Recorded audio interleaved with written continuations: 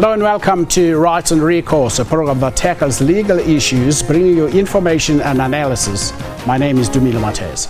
Remember, you can also be part of our discussion today by tweeting us at Rights Recourse or calling our studio line on 011 714 5497 or 5498. Alternatively, email your thoughts to Rights and Recourse at sabc.co.za.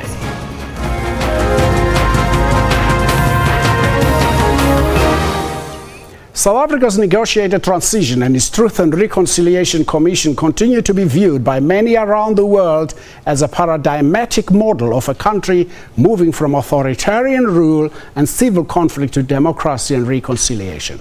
But it would, however, seem that government largely failed to fulfill its side of the contract. Worse still, it seemed that there was no political appetite to charge and bring to justice those who did not apply for amnesty or who did but failed to meet the criteria set out. The decision by the National Prosecuting Authority to press charges against those responsible for Nokuthula Simelani's disappearance 33 years ago is viewed in many quarters with suspicion. Today on Rights and Recourse, we take a look at this case and those of many others who disappeared without a trace. To discuss this issue, we are joined in the studio by Ms. Thembisile Nkadimeng, younger sister to Nokuthula, Ms. Yasmin Suka, former TRC Commissioner and Director of the Foundation for Human Rights, and on the line from Pretoria, we'll be joined by Mr. Luvuyo Mfaku, spokesperson for the National Prosecuting Authority. I would like to also thank Simpiwe Nzaumbi for sitting in for me over the last 2 weeks. First of all, I think let me start with you, Ms. Nkadimeng. What prompted the court action against the National Prosecuting Authority in respect of Nokuthula's case? Well, I think what prompted the case, it's the family's plea for justice and nothing more than that. That we wanted justice in Nokuthula's name to be served, so that as a family we could be able to arrive at closure, but probably accord her, my father's wish, a last burial site. The issues for me, apparently, Yasmin, there are 300 cases pending, and amongst them the PEPCO 3 and the CRADOC 4. Are these cases going to see the light of day? Well, you know, at the end of 1998, when the Commission handed in its first set of reports to the government, we also handed a list of 300 names and of cases which we asked them to investigate, which the TRC had had a look at but didn't really have the time to proceed fully, and which we believed, if investigated properly, would lead to prosecutions. Now, of course, over the last number of years, I think almost 18 years, we have had a number of efforts and discussions with various prosecutors around, you know, taking action on these cases. I think Nokuthula's case is emblematic of the many cases that remain unresolved, and we hope that if we can open this one up, that it's going to lead to the prosecution of many other security policemen for many of the incidents that they were involved in too.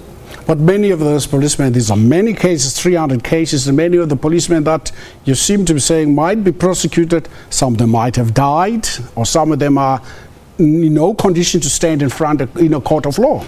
Well, I think that, you know, one of the things we've also done is we've isolated around 30 cases which we believe could be the first ones that the NDP looks at.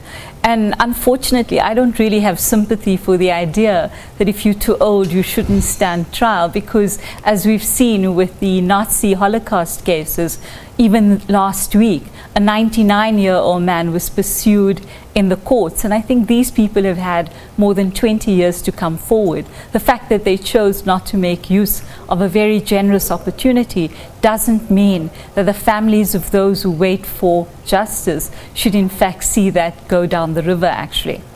Ms. Nkadimeng, you have no problem with me calling you Thembisile? No, that's my name. That's who I am. Thembisile, the question is, you were only 10 years old when your sister disappeared. Yeah. What do you remember about your sister?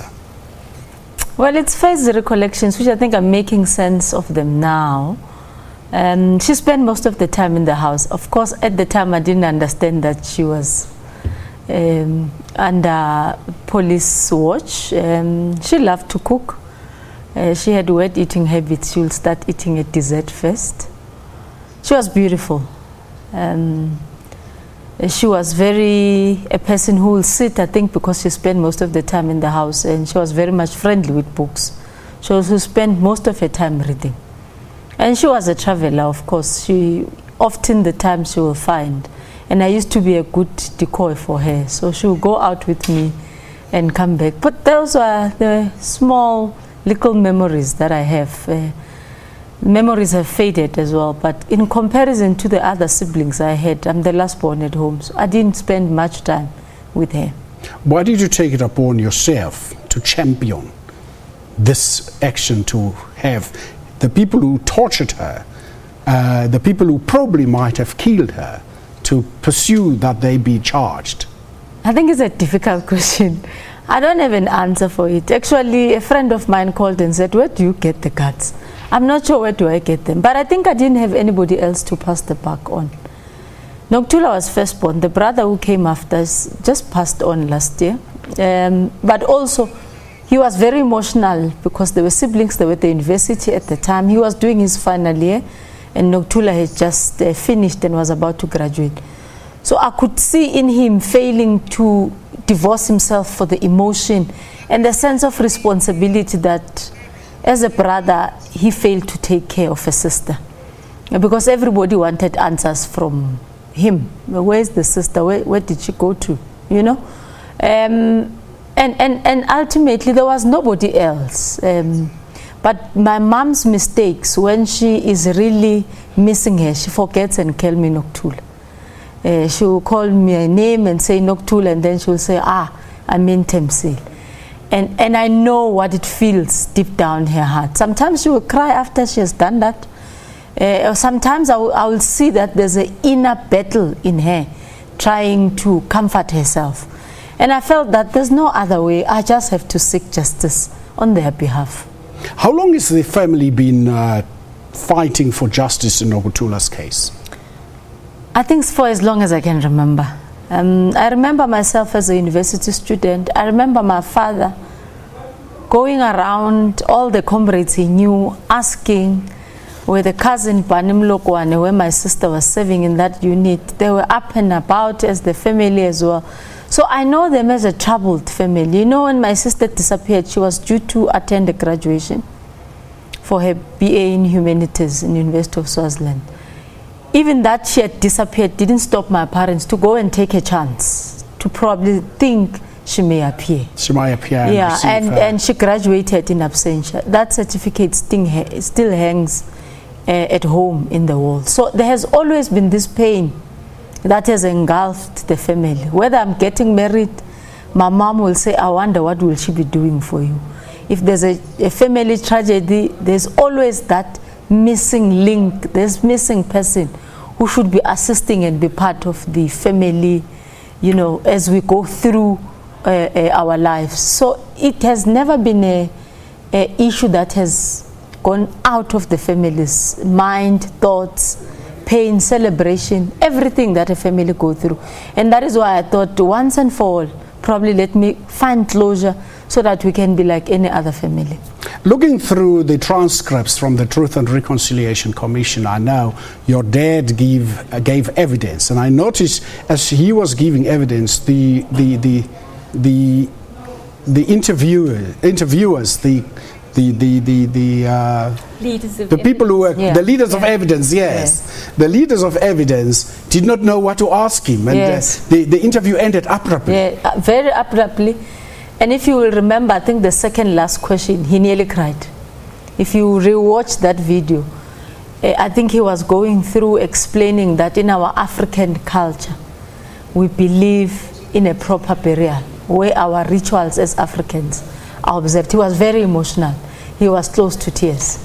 I think that's just part one. My father had greatest love for the struggle, and I think that's what also led all of us to believe in this. So it will also be an indictment on me to sit down and say, I can't do anything. I have to do all I can until I arrive at the truth. I just want to warn you, we might probably play your father's interview with the evidence leaders. You'll have no problem with that. No, I won't. No, I won't. Quickly, Yasmin, it would seem to be that there was an attempt to put a moratorium on prosecution of perpetrators as proposed by the TRC. Look, you know, for the last 18 years, I think a number of us have been in discussion with the prosecutorial authorities around the prosecutions, and we never understood that there had actually been a political decision taken that in fact they shouldn't proceed with prosecutions. It's a conclusion we drew when I mean, you know, the first prosecutorial guidelines that were released after we put pressure on the NPA actually provided for another form of amnesty. And when we protested against that and said we would take it to court to set it aside, then of course you had another set. But we had numerous interventions. I mean, I spoke about the fact that we had discussions with more than 3 heads of the NPA, and all of those discussions came to, you know, it provided no real you know, justice at all.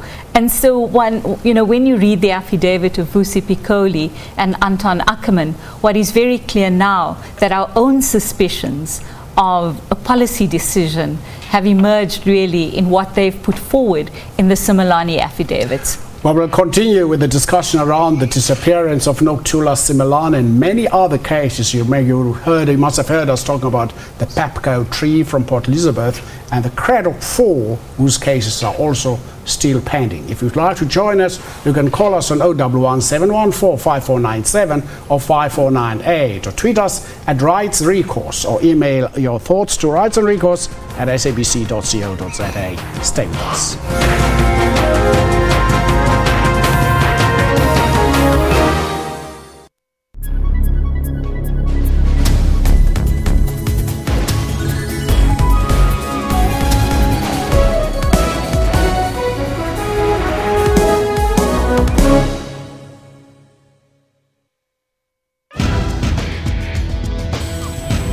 Technology isn't all scary. There's also fun stuff like gaming. Lots of women do play games, whether it's on their phones or their tablets. Then there are Africans who are using new tools to make other people's lives much easier. We typed the whole CV on a small, QWERTY Nokia phone. For all these and other technology and social media news, join me, Spumelele Zondi, every Sunday at 7:30 p.m. Central African Time on SABC News.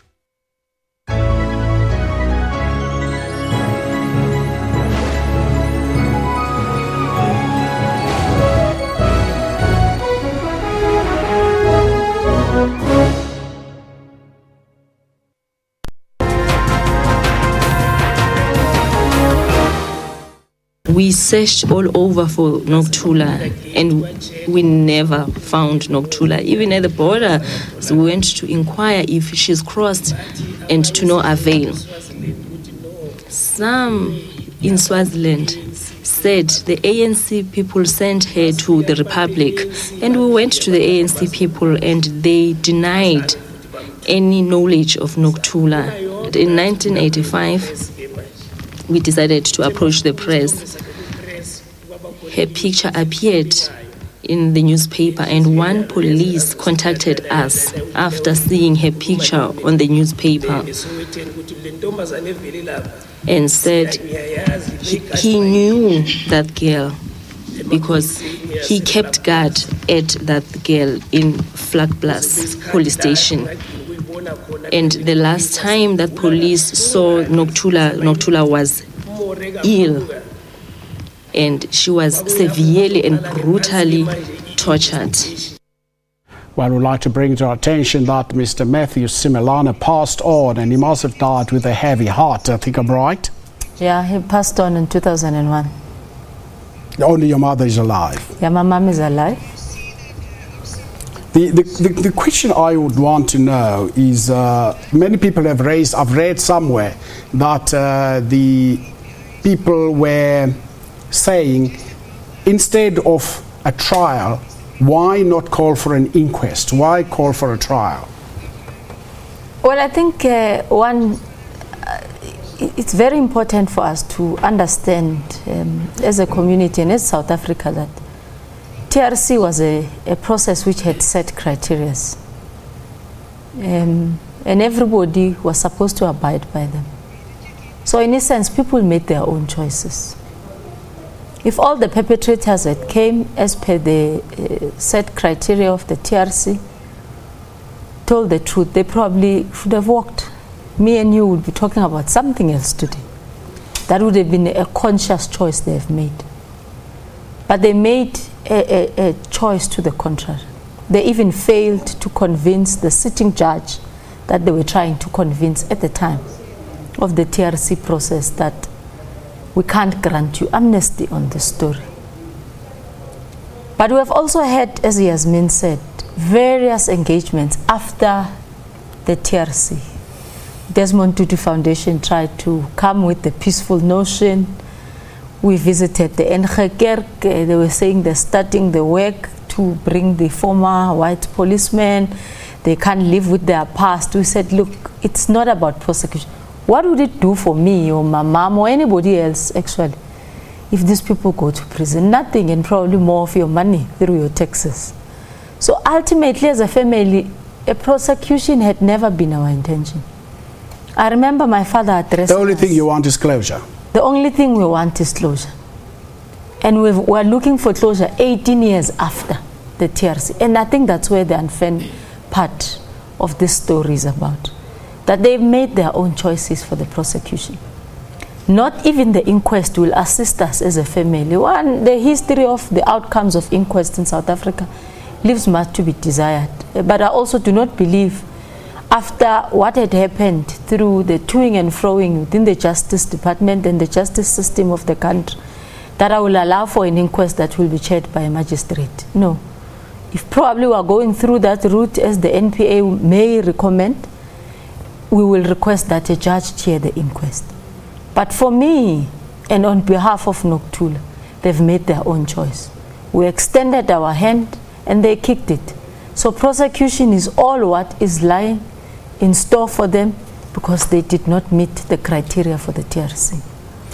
Yasmin, you earlier when we spoke about an inquest, you said we know the history of inquests in this country. We've seen the Steve Biko inquest, we've seen the Samora Machel inquest, we've seen many other inquests where nobody was found to have been responsible.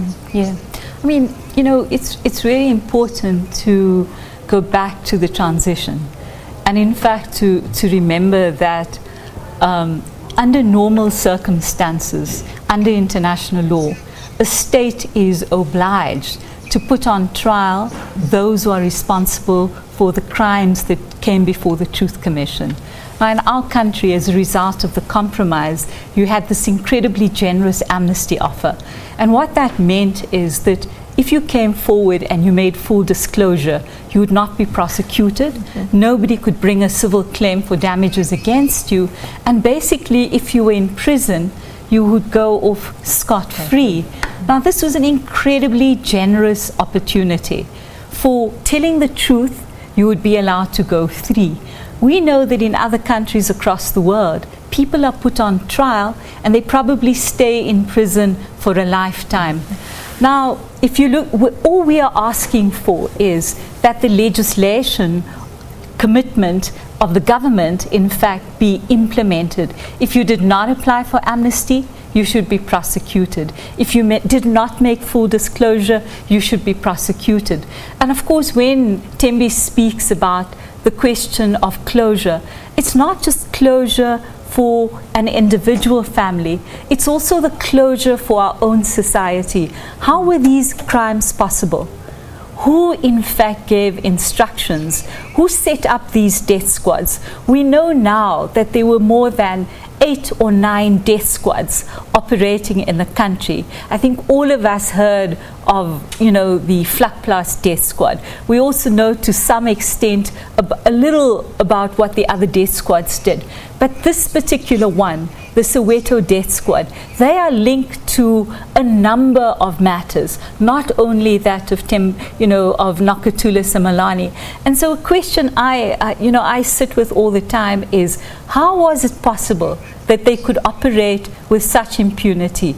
Who made it possible that they could travel in the way that they did, that they could lure somebody like Nokuthula back into the country, take her in the Carlton Center, and then of course torture her. Who owned the place that she was tortured at? Where did the instructions come from? And so I think the question for us as a society is that we want the individual truth, but we also want the truth about the political arrangements which made these kind of crimes possible. If you look at the PEPCO 3, how did it happen? You know, and that's the question that I always wonder. Are these remnants or elements still within the employ of the state? How high up did it reach? How is it possible that this could have happened without those at the very top not knowing about it? There's something else that I must actually ask you, Yasmin, and that several critics of the TRC process regard it largely as having failed many of those people who were at the receiving end of the apartheid atrocities, as some could not be traced and some are still languishing in jails. Yeah. Look, you know, the Truth Commission is a product of what I call a flawed process. And that flawed process was the compromise. In an ideal world, you would put people on trial. But I think, you know, many, many years later, one of the things we recognize is that even when you set up a prosecutorial process and you look at the work of the International Criminal Court, you look at the work of the ad hoc tribunal for Rwanda and for the former Yugoslavia, at most, you have the potential to prosecute 10 or 15 people. And so you have to look at complementary mechanisms.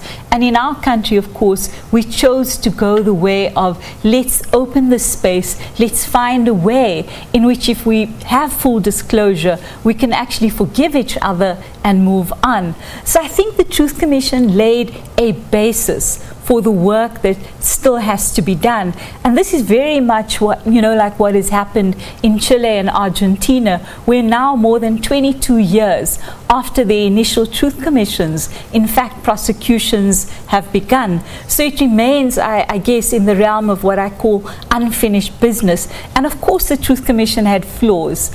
I think we are more conscious of this than anybody else about the kind of things we should have done and didn't do. And I think when I think about Nokuthula's case, I'm so conscious of the fact that at the time already there was a file, an investigative file on what had happened in her case, and yet the Truth Commission didn't have access to it and actually didn't, you know, couldn't in fact put the evidence to those who had come forward to apply for amnesty, because if they had, it's quite likely that you could have had a very different outcome than the one that we are seeing today. Thembi, what if, quickly, I want to come back to that point again, what if these policemen enter into a plea bargain with the state as Adrian Flock did?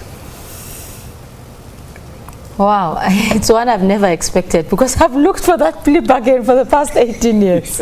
Really. I'm praying even today that may they have a change of heart.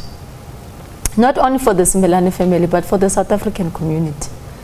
Because as I've said, I have no benefit of a man who goes out there and lie in prison just in exchange of him telling us, the family, the truth.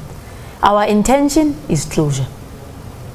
Well, join us. If you want to join us in today's discussion, you can call us on 011 714 5497 or 5498, or tweet us at Recourse. Don't go away. Stay with us.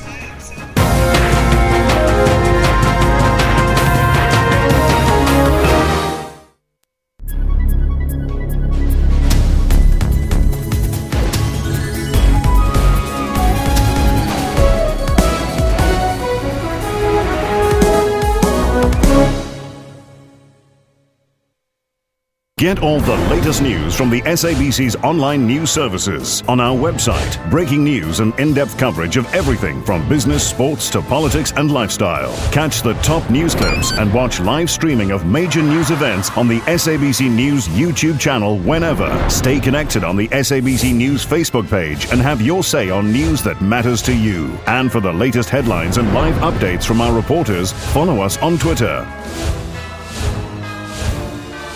SABC Digital News, anytime, anywhere.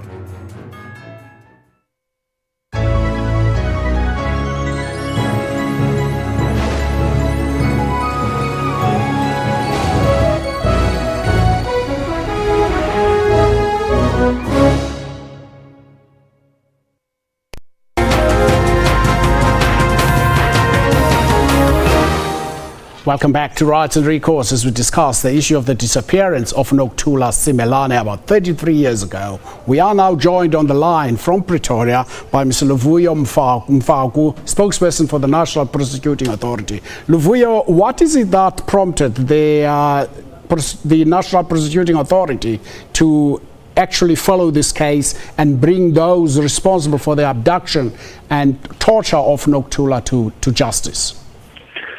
Good afternoon, Mr. Matters, your guests and your viewers. We have first to accept that it is really a serious indictment on the criminal justice system, that it took a civil application by the Simelane family to ensure that the matter is expedited. We commend the family for their selfless act of not only ensuring justice for their daughter and sister, but for all those who were subjected to gross human rights violations. I'm saying in a nutshell that their litigation ensured that the matter is brought into the table of the National Director of Public Prosecutions, Advocate Sean Abrams.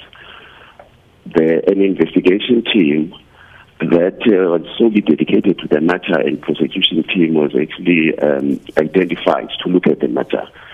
They took 2 months to ensure that the National Director is in a position to make a prosecutorial decision. He considered the National Prosecuting Authority policy directives in terms of making that decision. And therefore, the decision to prosecute is solely based on what is contained in the docket. That is, the evidence that is there is credible, is admissible. I am not saying you should actually divulge what's in the docket, but I'm told a docket was opened in 1996. Is that docket still valid? Is that docket still there? Is the information still the same? The docket is, they worked on that particular docket, the prosecution team. The docket is there. The decision was made based on the information contained in that particular docket. I am told there are about 300 cases that are pending, amongst them the PEPCO 3 and the CREDOC 4. Are we going to see action in this regard too? This court action has facilitated a process where the National Director of Public Prosecutions and the head of the police engaged in a process of ensuring that a dedicated team of highly experienced investigators and prosecutors is assigned to all the cases that emanate from the TRC processes. In a nutshell, all the TRC cases that were received by the NPA, which are investigated by the police, will be expedited in terms of ensuring that the victims and their families find some closure. If I understand you clearly, you are saying this action around Nokuthula's case is as a direct result of a court indictment that actually forced the NPA to open up these cases. The cases were there. The issue is they never received the necessary attention due to issues relating to resources, human resources. You must understand that the responsibility to investigate is that of the police. You cannot make a prosecutorial decision if the matter is not fully investigated. Now, those matters there was no dedicated team in terms of ensuring that they focus solely on the TRC cases as well as to enable the prosecution to make decisions. At this stage, there is a commitment from the National Director and the police that those cases will receive the necessary attention. 30 years down the line or 33 years down the line, no resources, where do they come from all of a sudden? You must understand that the history of the TRC cases is a very long and checkered one. It started with those cases were initially in 2001 referred to the DSO, the former Scorpions, to investigate. Along the line, they realized that they do not have the money to investigate those cases. They were further referred to SABC. Then there was the process of a moratorium in terms of formulating the guidelines. Then they came to the NPA's desk again in 2001. But there's always been no dedicated team focusing on those cases. Now the issue is to ensure that they prioritize those cases, ensure that their investigators are located to the cases. If I understand you, I think you said the Scorpions noticed that, found that they don't have a mandate to investigate these crimes or these issues brought by the TRC, and it seems to me you are suggesting that there's been some throwing and between the police and the Scorpions at the time. That is what I really am alluding to. We really accept that it was because of those issues that the process was not fast-tracked. What are the issues? What is of paramount importance now with all of these cases? We have mentioned a few, but there are many of these cases. If there were 300 of them, what would happen if? Which other cases are priorities in what you are doing now? What the National Director has done, he has ordered an audit. You must recall that the Priority Crimes Litigation Unit was headed by Advocate Ackerman, who has since retired. Now the NDP has ordered an audit of all the TRC cases to ensure that he gets an opportunity to comprehensively address the nation in terms of the status of all the TRC cases. In my research, I found out that there was something called the Priority Crimes Unit. And I want to know, you made reference to resources earlier. There was a Priority Crimes Unit. What happened to that unit? Why was that unit not tasked with investigating these crimes? The Priority Crimes Litigation Unit still exists. It's headed by Dr. Tori Pretorius. It was responsible for ensuring that the investigation relating to the TRC cases is properly guided. I alluded to the fact that prosecutors, they've got a mandate to prosecute. They cannot investigate. Without investigators, there is no way that you can make prosecutorial decisions. I read somewhere today in the newspapers that you said you cannot make a political, you cannot comment on issues political, and I understand that. I have a great deal of respect for that. But many people believe that there was an attempt to sweep all of these cases under the carpet. Advocate Pikoli was the head of NPA for quite some time, and he is in a position to have intrinsic knowledge of the processes around the PRC cases. And Ataman was the head of PLCU, and therefore we cannot really dispute their assertions or really comment on those. Mr. Mfaku, thank you very much for your time. We are grateful for being available to talk to us on this issue. It's a pleasure. Thank you, Mr. Mfaku, the spokesperson for the National Prosecuting Authority. Now we come back to the studio. Tembi, I understand that in one of your affidavits to one of the court cases that you had to put, you had an affidavit from Mr. Pikoli. Yes, look, I think briefly, to say that the list, I mean, that it's an indictment on the NPA, it's really an understatement. It truly has been a travesty of justice, not only for Nokuthula, but for South Africans themselves. And when we talk today, we say racism this, racism that, it means this nation has not healed. And once we still have this, because I met almost everybody he mentioned. I met Tori Pretorius, I met Anton Ackerman. When he was ready to prosecute, I think I was with Yasmin, the following week he was removed from his position. He had the file of Nokuthula Simelane on his table. Was that coincidental? Well, yes. I could only rule it as a coincidence because I don't want to say it was political interference. But we had, because I don't have proof for that, we had only had series of interventions which we have made in good faith with the state and with the perpetrators in trying to find an amicable solution for this problem and many others. I think the challenge, the prosecutorial challenge, I mean the court challenge which we took with regard to the extension of the TRC at the time, I was assisted by the Credit 4 family. And we filed that court. We'll come back to that, and as we discuss this issue around the disappearance and torture of Nokuthula Simelane, who comes from a place very important with a lot of history around it called Bethel in Mpumalanga. Don't go away. Stay with us.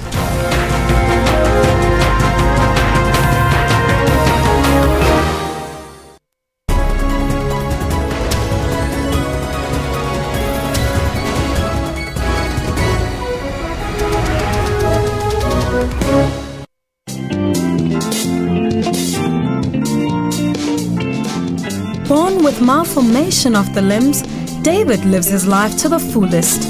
I got this. Let me try on my own.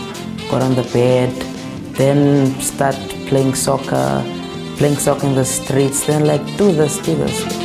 He can play soccer, he reads and writes, he is even able to swim, a role model to his peers. Look at the scripture. It doesn't say I'm a conqueror, it says I'm more than a conqueror. Join your host Buleng Mulebadze on Bophelong every Friday at 17:30.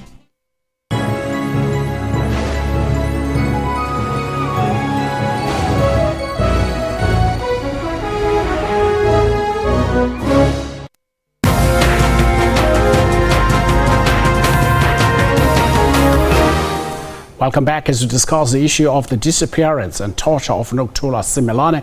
We are joined on the line. We've got a call from Mr. Likubu from Gauteng. Mr. Likubu, good afternoon and welcome to Rights and Recourse. Good day to you. How are you? Fine, thanks. How are you? I'm okay, man. What is your comment on this issue? Okay. First, I'm touched by the story there. And I've been wondering why actually people were really behind on the reconciliation line to say they will forgive people who have been committing some mistakes of the past. But now the story of Nokuthula came to my sense to say people are not telling the truth even when they are given the opportunity to tell the truth. And I'm supporting the reopen of the case by the NPA to say, let the family get the closure. And the only way to get the closure is to identify where really the body of Nokuthula is. It's clear by now that she's not alive. And she should be appearing already. And the way of the TRC is the way to go. Thank you very much. Thank you, Mr. Likubu. I want to go back. If you want to comment on what Likubu is saying, Yasmin? You know, Nokuthula's family started this investigation even before the Truth Commission began its work. And in fact, if you track the history back, there was a docket and the matter was investigated. And at that point, I think the state was almost ready to indict those who were responsible. Then, of course, the Truth Commission was set up. And that, in a sense, then provided an opportunity for amnesty. So here you have many of those who possibly face prosecution bringing an amnesty application, but they don't actually tell the truth. And in fact, what you have is a break between the black policeman and the white policeman. Black ones say, there is no way that she could have escaped. We know that she was so badly tortured. We were the last ones who saw her, and the kind of condition she was in just doesn't, the idea that she could escape just didn't make any sense. Nevertheless, even though I think the judges were very doubtful about granting them amnesty for the full thing, what they did get was an amnesty really for the kidnapping or the abduction. But the Amnesty Committee made the point that they disbelieved the rest of their version, and in fact that there should be further action on the matter. So then you have this 20-year... I just want to hold you there, just to go on the line. You don't know how long people can hold on the line. Lungelo from Cape Town. Lungelo, good afternoon and welcome to Rights and Recourse. Sikhona bunjani Lungelo? Hayi siyaphila butha konkatazo ngulungelo othethayo Cape Town ne? Yes Lungelo, go ahead. Yeah. Tata Matheza mandikhathazekile kakhulu ile issue kaSisi Nokuthula ne into yoba ngaba ndikhathazeke ikakhulu ndifila into yokuba ngabona urhulumente wethu ufailile is too much wenze too much negotiations and wenze negotiations nabantu abakhoze i-apartheid too much and lilonke mna into engifuna ithetha tata ndithi usisi lo ungusisister kaNokuthula makangadinwa makaqhube aye phambili up until afumane ijustice. Akokugqibela Tata Matheza ukufa bathi ngokwesiXhosa usembizeni. So usisi Nokuthula lo wanyamalalayo waziwa kwa iANC le uba ngabana ophi na. Enkosi kakhulu. Thank you very much, Lungelo. I think you heard Lungelo. I don't because it's probably encouragement actually. He's actually sharing the same sentiments we're talking about. I don't want to repeat what he said. One of the problems with prosecutorial rules in South Africa is that in order for you to prosecute, there must be evidence. There must be a body. How are we going to go over that? I think that's a very old-fashioned perspective, that you must have a body to prosecute. And it's one that we've taken, I think, an enormous amount of trouble in dealing with the NPA on this issue, that in fact, if you look at the evidence, you actually don't need the body. Of course, it would be nice to have the body, and I think that these guys have had more than 16 years to come forward and say, this is where the body is. That would make life a lot easier. But we hope that in the course of this trial, what we will begin to establish is, what did they actually do with the body? Where did they bury it? And perhaps if we find that body, maybe we'll find Stanza Popi's body, and we'll find the many bodies of many, many other activists who also disappeared in the hands of the state officials, really. Tebi, one of the things, there are several names that come up from the past. Vusi Pikoli's name came up, Anton Eckerman's name came up, and I find that there's another name that to me is a very important name, a man who actually brought to book a person by the name of Brian Mitchell, who was involved in a multiple killing of people in KwaZulu-Natal, Frank Dutton. How did Frank Dutton assist the family? I think Frank assisted us when we met another wall in our negotiation with the state in them pursuing the case. It was around 2009. I went again knocking at the police and the NPA, and the response I was given was that we were at the door of 2010 and all our resources are reserved for the World Cup. My word. And we understand your story, Ms. Milan. We would like to help you, but unfortunately we can't. And the family had to say, we either wait or we continue. But we then are muscled with the assistance of Foundation for Human Rights and other civil societies and the family itself, the services of Frank Dutton, to come and investigate on our behalf. Because remember, as Yasmin said, there were all these leads which were left by the judges at the TRC table to say the state must pursue, because the version of the white officers was not one that they were believing in. So we were looking at time running out, the development, the growth, and everything. And we wanted an investigator who will officially go to the farm, look at the conditions before, you know, the processes change or the system change even more. And that's what forced us to hire a private investigator. And today I hear that private investigator was Frank Dutton. Yes, and the private investigator on behalf of the family was Frank Dutton. And he led the investigation. And when we finished with the investigation, which took us a year and a half, actually, we went back to the NPA to say, we have what we think could help you at our cost, because you did not have resources. It still took us from 2011 to 2017. Yasmin, this sounds very much like there's all the hallmarks of a private prosecution. Well, actually, that at some point, when Frank reproduced the docket, because remember, the docket was missing. And so basically, he had to reconstruct the docket.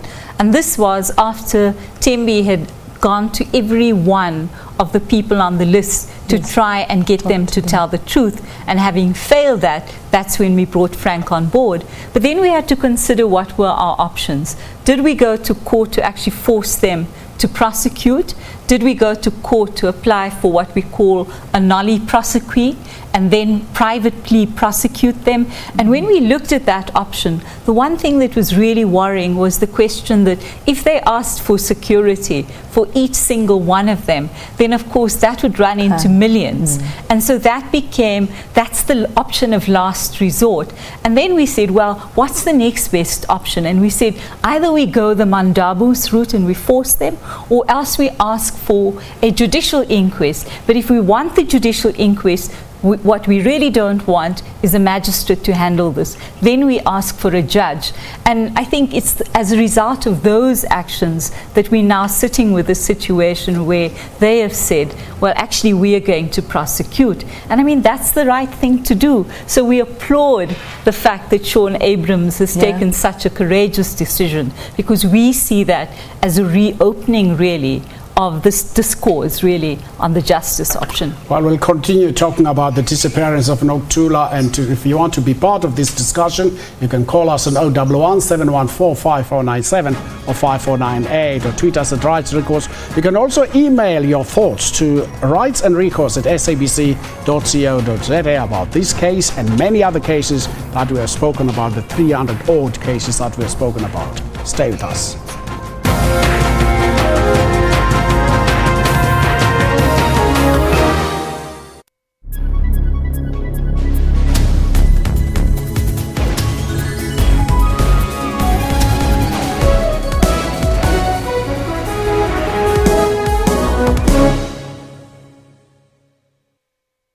The big news is Newsroom.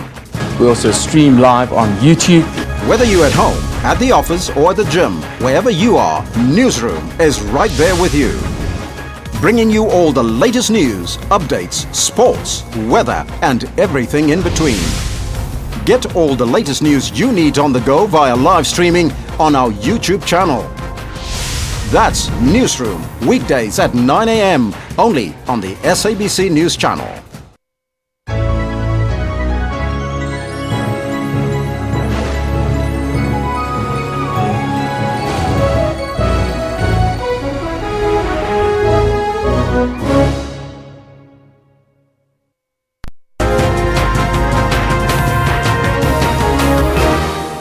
Welcome back to Rights and Recourse as we discuss the issue of the disappearance of all those who were tortured by the apartheid system.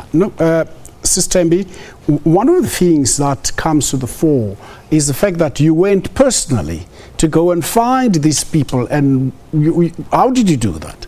Where did you get the courage to do that? Well, as I said earlier on, I was left with no option. And really, when I'm saying from the bottom of my heart, prosecution had never been an option that I entertained. I said the system has failed.